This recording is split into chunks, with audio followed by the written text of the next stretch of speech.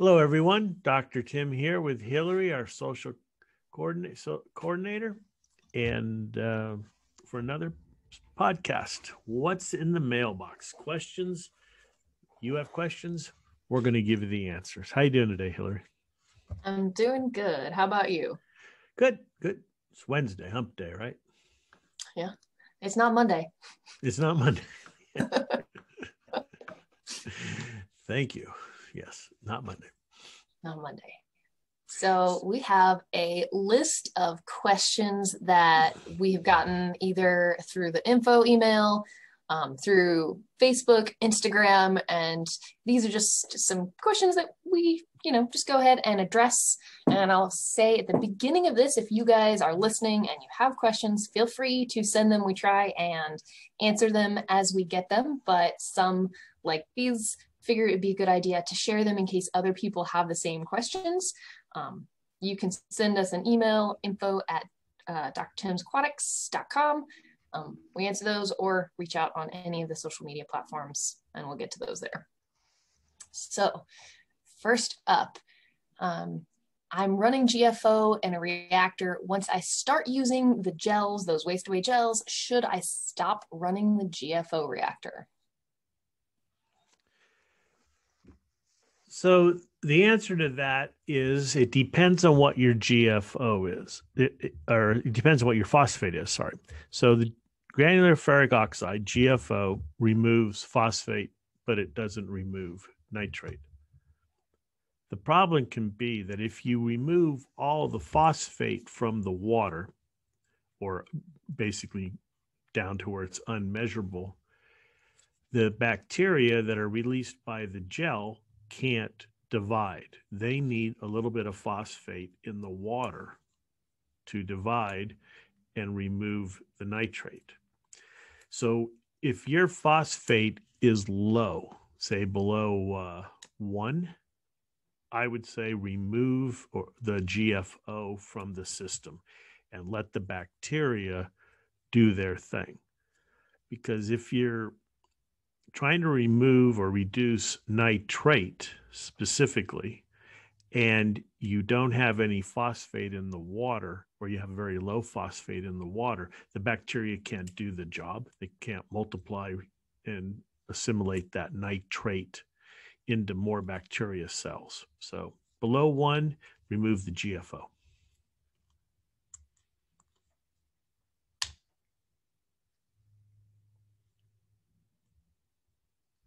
And so just so I'm clear, what's happening when you do our gels, because this is another question that people are unclear about, is you're releasing gels or releasing bacteria from the gels into the water 24/7. Those bacteria grow and multiply. As they multiply, they're removing the nitrate and phosphate from the water. Because we had a question from one of our distributor salespeople in Japan about, well, I thought you could only remove nitrate versus by denitrification, and that's one way. You can remove nitrate by denitrification, converting it to dinitrogen or nitrogen gas. But the gels remove both nitrate and phosphate by converting them into bacteria cells. For the bacteria to grow, they remove nitrate and phosphate from the water, producing more bacteria cells. And that's where the skimmer comes in. The skimmer then removes the bacteria from the water, thereby removing the nitrate and the phosphate. If you don't have any phosphate in the water, that process will stop. So. All right, good to know. All about balance. Yep. Okay, so I've got another question, and this one is also about gels. So somebody wrote to us and said that they purchased one of the gels that treats 100 gallons, and they used it on a 45-gallon tank. They went away for a while, And when they came back, they saw a bunch of slimy, fuzzy stuff, and they had, unfortunately, some dead fish.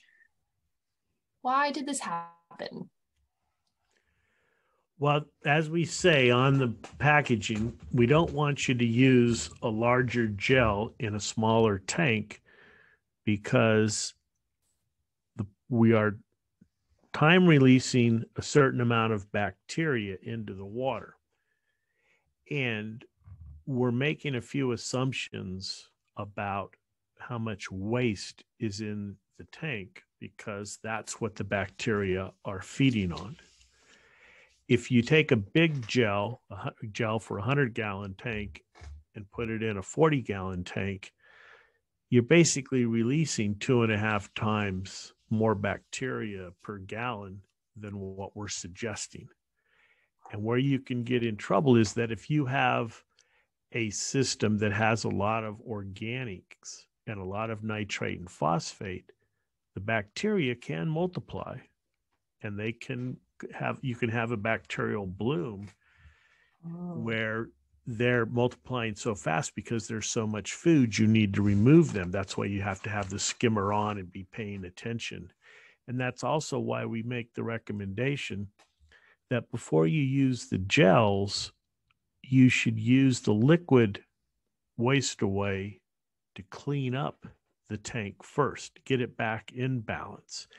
Because the liquid waste away, you add just a very little in initially, and you're going in and the bacteria going in the crevices under the rock work in every place that you can't see, the nooks and crannies, as we say, and degrading all the organic material in there. So basically, you've overdosed your tank by using too big of a gel in a smaller tank. Oh, that's unfortunate. It's, you talk about using the liquid first to do, like, I like to call it like the spring cleaning, do that real big, deep clean that you do every now and then. I think that's a good. Right. And what we say with the liquids is you can always add more. So just start with a small amount, a quarter dose, a fifth of the dose, just to see how your tank's going to react, especially the first time when you've never used it, because there are real bacteria in there and they grow, and how fast they grow is dependent upon how much food, and the food is organics, phosphates, and nitrates. And if you have a lot, they're going to grow like crazy, and you've got to have a balance there and a way of removing them, which is also why we recommend don't adding them at night and just not paying attention to the tank. When first using these products, you should use them when you're going to be there and you can see the reaction. If the tank water starts to go hazy, you know that's a bloom, and you can control that by turning the skimmer on, by adding aeration or things like that. Now I have another question that's kind of sparked while we're talking about things is, so if you were on vacation, a lot of, not necessarily saltwater tanks, but freshwater tanks, they still have like those little vacation feeder like cubes that you put in the tank. Could that also, like, if they have a constant source of food that's in there all of the time, that probably too could contribute, I'm guessing? Oh yeah, that's the problem. Auto feeders on, craziness, because if the fish don't eat it, then the food's just piling up. Mm-hmm. And the food piles up and the bacteria degrade that. Now you're adding more bacteria and they degrade that even faster. So it's again, it's a balance. And the problem with the auto feeders is they can definitely get stuck and overfeed the tank. Mm-hmm. All right. Now the last part of this one, and I think we've talked about this in some of our other podcasts, is like the slimy, fuzzy stuff coming off of those gels. If you guys are using the gels and you see that, it's not a bad thing. Like if you look on the back of the packaging, we even have that on there. That's something that you can actually expect to see. Right. We've got some pictures on the website, but that little, or that clearer kind of gel that forms that slime is the bacteria forming a biofilm. And if you have a freshwater shrimp tank, that's food. You'll see the shrimp all over it. So don't freak out. They're not eating the gel. They're eating the bacteria biofilm, because the bacteria are food for other organisms. And those other organisms are then food for the shrimp. And if you have a reef tank, that slime, you can just wipe it off and let it go into the water, and the corals will, that'll land on a coral, oral disc, and the corals will eat that. That's all food. All that bacterial biofilm or slime is food for other organisms. Good to know. All right. Next up, and this kind of is along the same lines of, I don't want to say overdosing, but our question is, I have a 75-gallon tank with a 31-gallon sump. The size bottle I purchased was a large one, which covers twice as much as I need.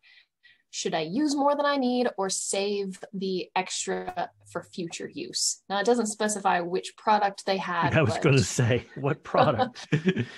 If it's one and only, you should use the whole bottle. There's no reason to save it. One dose, put it in there.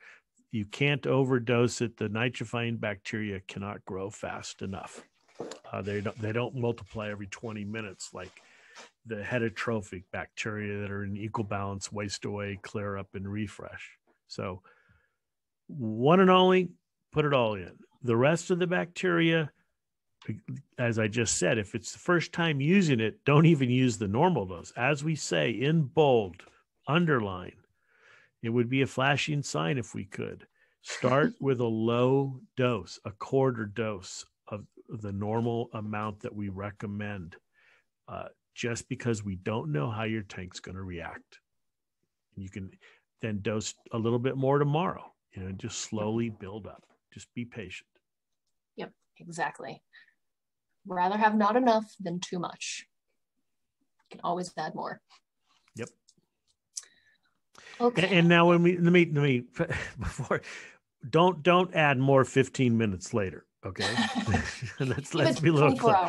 Yeah, give it 24 hours. Let's put a condition there. Add some 24 hours later, nothing's happened. Add a little bit more. You're building up the bacteria in the system, not 15 minutes. Like people add one and only to a tank full of ammonia, and then 15 minutes later, I measured my ammonia 15 minutes later. Well, it's going to take a little bit more than 15 minutes for the bacteria to get rid of all that ammonia. You got to give this a little bit of time, folks. We usually talk in intervals of 24 hours. Yep. All right. Now, this next one is one that I feel like we see on a fairly regular basis, but we're going to go ahead and address it again. I am X number of days into the cycle. I'm still not seeing any nitrite. What's going on? What's going on is the product is working. Yeah, so we're kind of conditioned because you read everywhere, well, you're going to have ammonia, you're going to have nitrite. But with our one and only, we try to mix heavily in terms of a ratio of ammonia oxidizers to nitrite oxidizers to add more nitrite oxidizers in the mix, because they work slower, which means if it was a 50-50 mix, the ammonia guys who work faster will process all the ammonia and the nitrite would build up. And nitrite will build up a little bit, but we don't want it to build up too much where it stalls the cycle. And in many cases, you won't see any nitrite because they're processing the ammonia that's being produced as soon as it's being produced, which means the product is working. So you're adding ammonia. If you don't see nitrite, don't freak out because it's being processed. And then you might say, well, I don't see any nitrate either. Well, the issue there is very few test kits that are available to hobbyists, especially just the liquid colorimetric ones where you add a couple of reagents and shake it up. Very few of those measure nitrate very well when the nitrate level is below 20. So when you're just starting out and you're adding 2 parts per million ammonia once or twice, the nitrate's only going to be 4, 5, 6, way below that level of 20. And these kits won't pick it up unless you shake for 20, 30 minutes till your arm's ready to fall off after you've added that first reagent, which is reducing the nitrate to nitrite and then measuring the nitrite. That's how these test kits work, as I've said many times. You're just not going to get a reading. So don't freak out where I don't have nitrite, I don't have nitrate, this whole thing's working, what's wrong? No, it is working. It's just that the limitations of the test kit are that you can't measure that low level of nitrate right away. Awesome. Now, something also along with this, and I know you've mentioned it, you have a blog, right? If somebody, yep. And I think this is one of the things that's addressed on the blog, if you wanted to go look and read some of the blog articles that are on there, where would one go to find that? Well, the blog is at DrTim'sAquatics.com. All right. Yeah, and then up there you'll see blog. And I don't post every day, but I do try to post weekly. Sounds good. And if you're listening to this and you would like the direct link, feel free to message us. We can always send you links to the website or to any of these products if you're interested. Yep. And if you have an idea or have a question, you would like some more details, suggest a topic. Yes. Always interested in, we have different levels. We try to keep this interesting and easy to understand. But if you really want to get into nitrifying bacteria and things like that, we can do that too. Yeah, this is an excellent resource. Take advantage of it. Okay, next up. Can I use your ammonia with another brand's bacteria that I already have? Will the cycle be any different? Well, it'll be different because those other brands don't work as good as One and Only, but ammonia is ammonia. So you can use it with other bacteria, but don't expect the same results using other companies, because the unfortunate fact is some companies don't have nitrifying bacteria in their mix. So you're not going to have as good a result using other bacteria.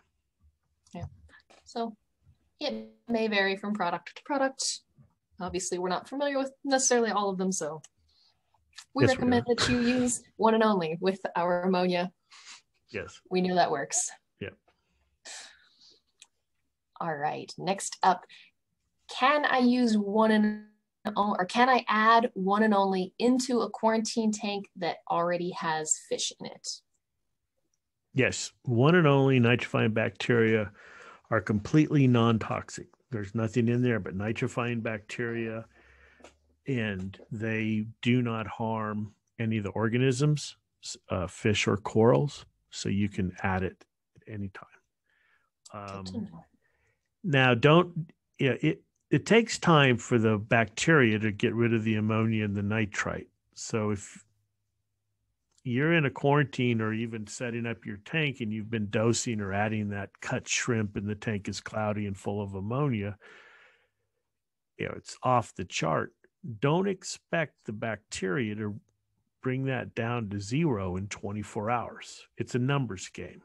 The bacteria can only process so much ammonia. The ammonia is really high. You're adding a small bottle.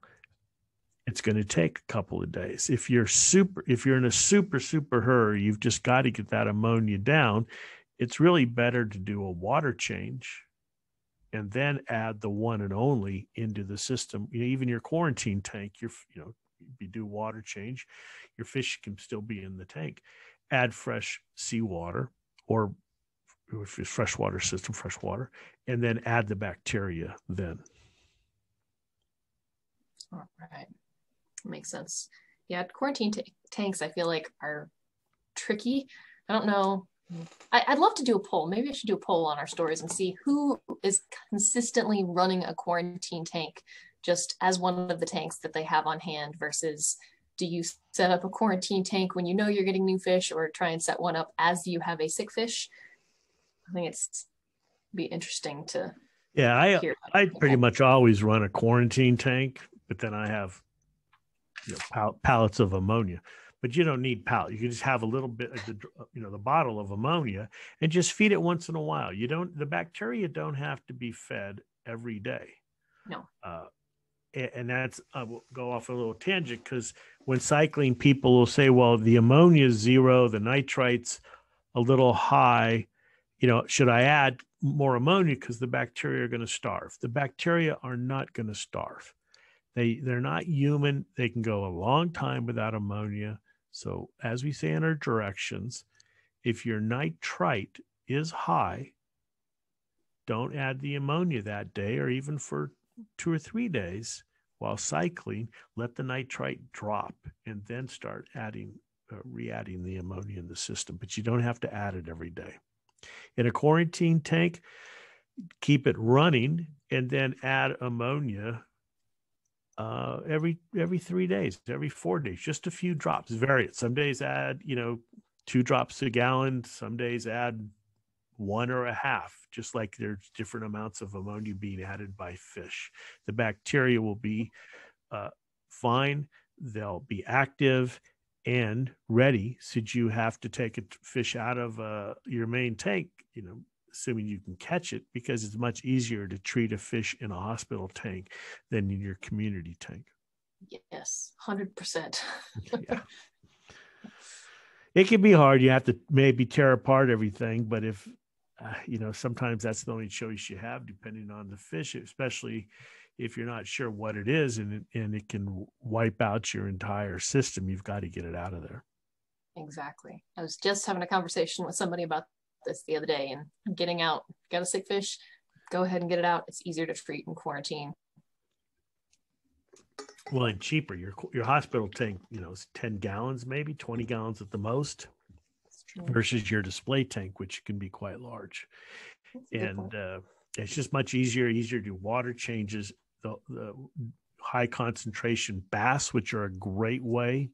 Mm-hmm. If the fish is sick and it's sick and you've got to treat it now, you can hit it hard with the medication in the hospital tank and just do what is basically a dip, which is a very high concentration where you're only leaving the fish in there 20 minutes, 30 minutes. It just depends.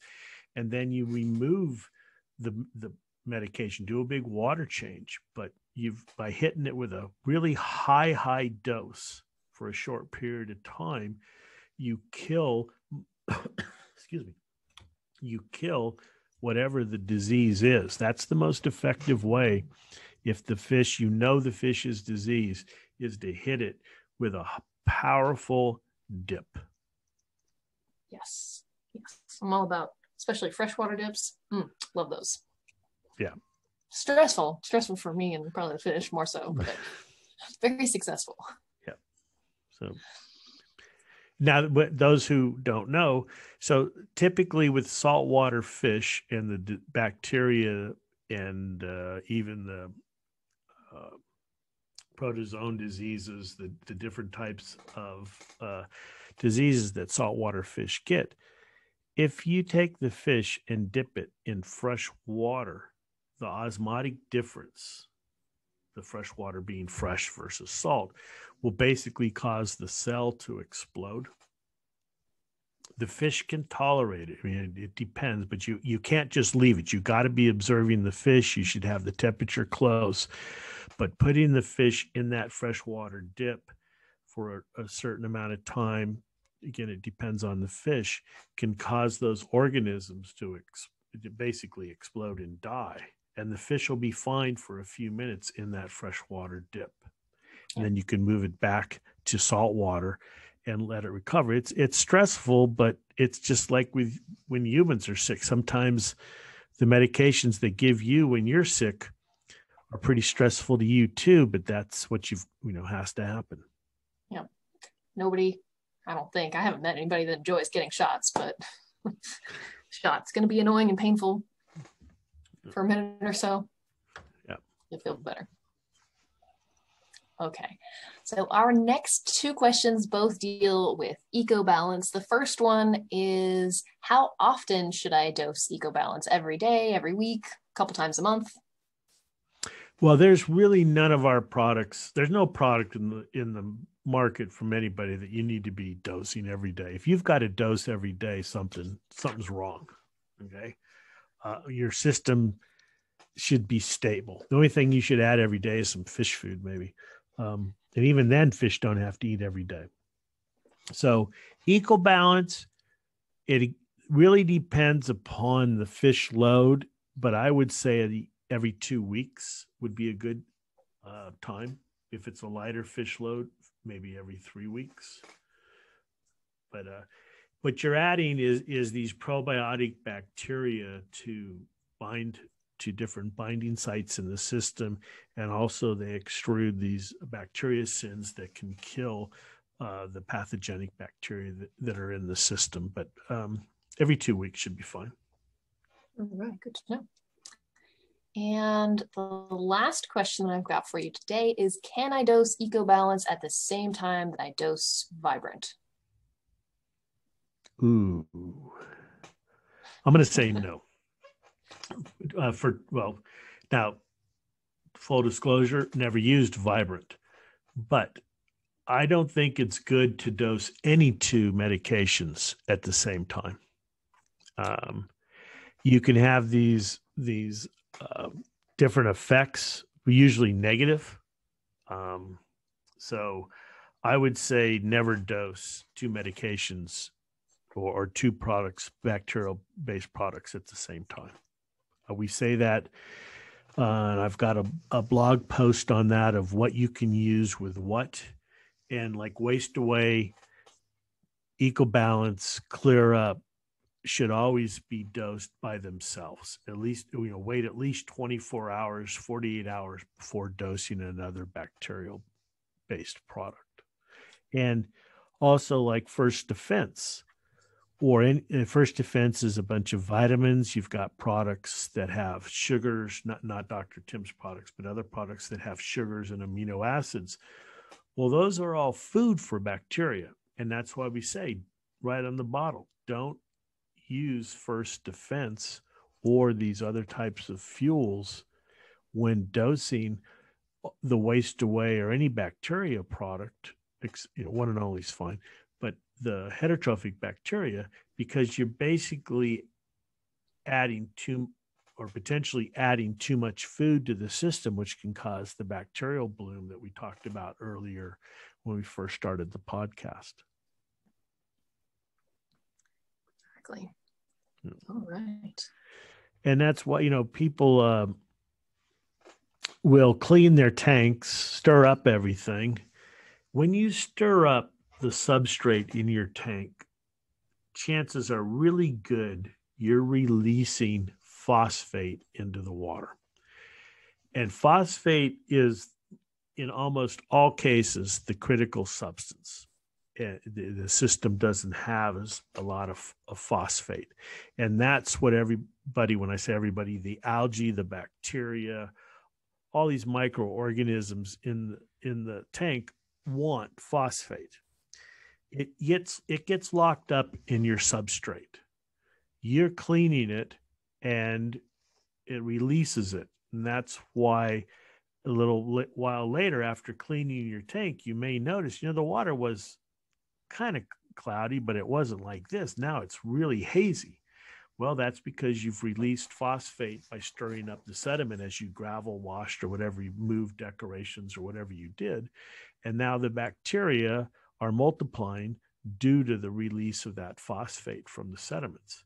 Well, if you go and add a fuel, what I call these sugars, these amino acids, you're adding even more food for the bacteria. After you clean the tank, the tank can actually look worse due to the bacterial blooms.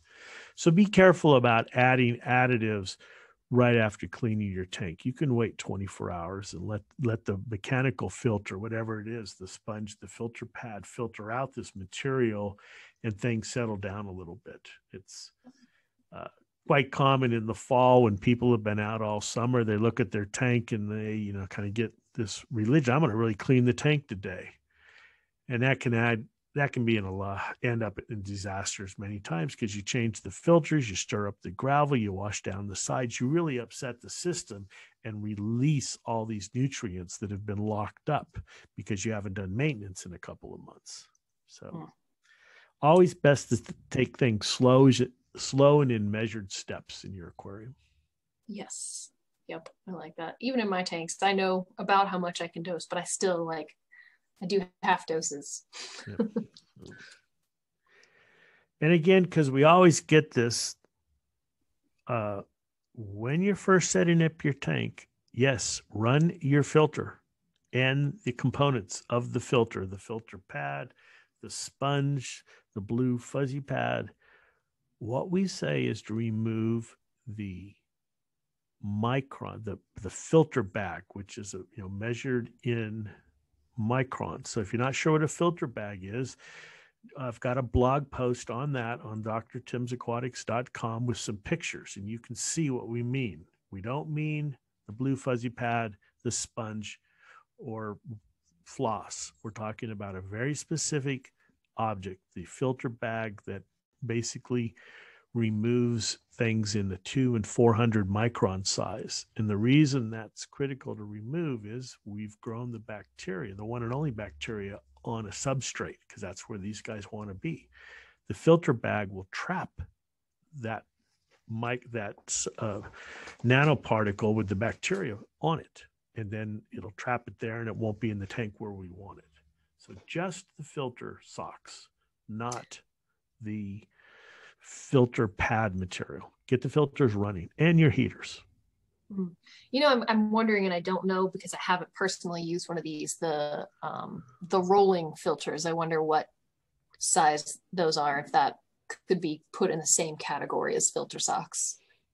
I would say that's probably in the same category as the filter socks. Yeah, I would not run your water through those when you're first setting up and dosing the one and only. I guess they are getting more and more popular. Yeah, I always think they look so cool not to be able to have to mess with changing filter socks. Man, that'd be nice. Yeah. Yep. But not yet. All right. Well, those are all the. Oh wait, I've got one more question. Last minute that just came in on Instagram. If somebody is using, are they listening to us? It's funny, I've got my phone here and I'm kind of like, I get the notifications. So I see when these pop up. But if somebody wants to use First Defense and they've got a reef tank, is it reef safe? Are they good to just go ahead and use it in a reef system? Yes, First Defense is reef safe. What can happen is with these skimmers that are like wash tubs in Niagara Falls is it can cause some foaming because there are vitamins in there and the vitamins can foam. So you might again want to start off with a half a dose of the First Defense, but it is 100% reef safe. There's nothing in there but vitamins and it's not going to harm your tank. All right. Now that was my last question. All right. So keep the questions coming, folks. We definitely appreciate it. And we learn a lot. We like talking with hobbyists as we can, and appreciate you listening. And this has been Dr. Tim and Hillary, Dr. Tim's Aquatics. And thank you very much.